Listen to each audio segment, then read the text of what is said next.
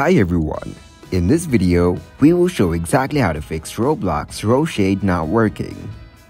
The Roshade not working problem is usually caused by compatibility issues with the Roblox app, an outdated Roshade version, or because of conflicting apps running on your PC.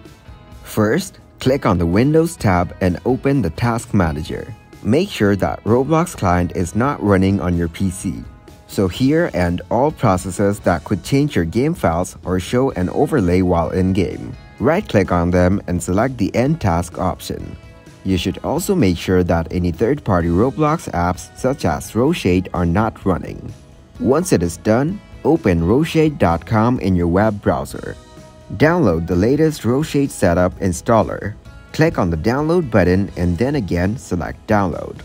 Once the download has started, you can see the progress from recent downloads. After downloading the installer, make sure to run the installer to reinstall the shaders you need for Roblox. So click on the downloaded file and hit the install button given here.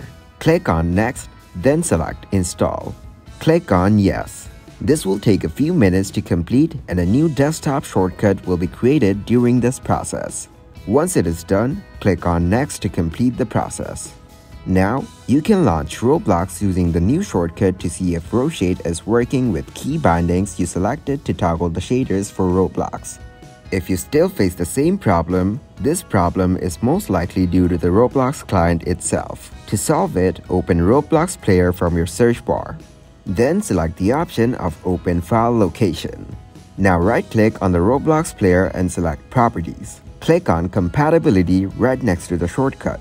Then select Disable Full Screen Optimization. Click on the Apply button to save changes. Then click OK.